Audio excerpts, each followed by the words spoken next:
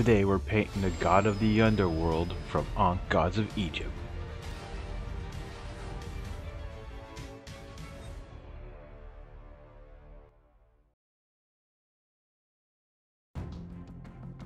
Hey everybody, hope you're doing well. I'm back with another Ankh Gods of Egypt god, and this is Osiris, the god of the underworld, who's primed in Wraith Bone, because we're going to be using some contrast paints. That's right, contrast paints on a large miniature.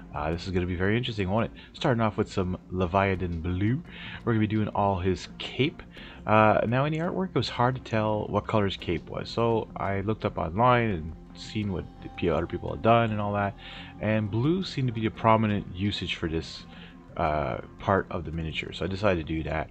Once that's dry, I'm going to take a little bit of Citadel dry paint, Imric blue, and go over the back part of the cape. As you can see now, it really looks like the blue is like popping. It almost looks celestial in a way. And it also stained my dry brush, even though I washed it right away. Anyways, don't know what happened there. A little bit of Creed camo now. Well, a lot of Creed camo. A lot of paint goes on this guy, actually, because he's a very big miniature. So I cut through the video. I don't want you guys sitting here for an hour and a half watching me paint a whole bunch of nooks and crannies. This is for his skin. He had green skin in the artwork, and I wanted to see how that came out. Now we're going to be doing the skin on the followers with some Fire Slayer flesh. This has a little bit more of a red, darkish hue to it. So this is perfect for this model.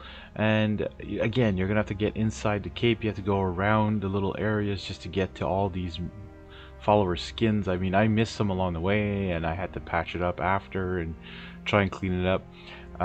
Also, I just want to know if anyone knows, when you use a Wraith Bone or Gracier from Citadel, what do you use as a touch-up paint? Because I have no Citadel paints. So what would you use, an army painter, or should I buy some Citadel paints just to have a touch-up paint? Comment down below. Alright, next is Skeleton Horde. We're going to be doing this for all his wrappings. As you can tell, the wrappings do go down into the followers. So I do blend one of the colors into it later on, just so that there's a little bit of a contrast between the followers and his wrappings. I didn't want it to be all the same. And now we are doing their robes right now with Agaras Dunes, and this is more of a yellowish sandy color. I find it's less brown than the Skeleton Horde, so this is perfect for their robes. And I find with the Wraith Bone and the contrast paints does an amazing job on this miniature. It just, you know, usually you need a lot of details for it to pop, and it does do this. Alright, next we're doing some Shyish purple on parts of the feathers. I kind of messed up these feathers. So see, as you can see, I touched a bit of the helmet there, or his helm with it, and I would have loved to touch that up, but I just don't know what color to use on that. I might have to look this up. Alright, some Talisar blue to finish off those feathers. As you can see, that purple might have been not the right purple for it, but it's the lightest of the purples in the contrast paints, so maybe I should have watered it down or put a little bit of contrast medium in there just to make it that the Wraith Bone comes out a bit more. It still works out. Looks pretty good, right? Dark Angel's green now for these snakes that he has around his necks. Wow, his one neck. I don't know how many people have many necks, but anyways. Again, the contrast paint works really well on this Wraith Bone, on the scales of these snakes. It's a little hard to differentiate with the skin in the snakes, but it does show up. Alright, now there's no contrast paint that does a white gold finish, so we're using some fairy dust from Army Painter. This is an effects paint. It is not a metallics paint. However, it is used to turn any paint shiny or metallic looking. So normally you mix this in with a color, but I wanted to do the artwork justice by painting it exactly the same colors. You can see I touched some of the blue as well there too, just so I can fix that as much as I could with this.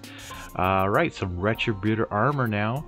This is a Citadel base paint. We're going to be doing this on the rest of the miniature that hasn't been painted already. So it has Wraith Bone sticking out. It's getting some glob of golden paint.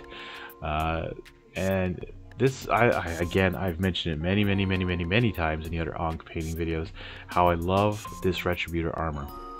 It is nice and smooth. It goes on clean. It doesn't streak, I find. I don't know, they did something really well with their metallic paints. Spirit Stone red. Okay, I don't know what I was going for here. I was trying to make this shiny. I didn't want to use a metallic color from the Iron Painter. I wanted to try and stick to Citadel paint, so I figured, well, these Soulstone and Redstone or Gemstone colors, they're technical paints from Citadel that they're supposed to make stuff shiny, but it didn't. So Should I have put a gloss varnish on? Did I put too much? Or should I have put a blue first and a red first and then put this on? Should I put it on a second or third layer? I don't know. There you go, folks. Osiris, the god of the underworld, is painted and ready for the table. Coming up next are his warriors. I want to thank you guys for watching. Hit that like button, hit that subscribe button. We'll catch you all in the next one.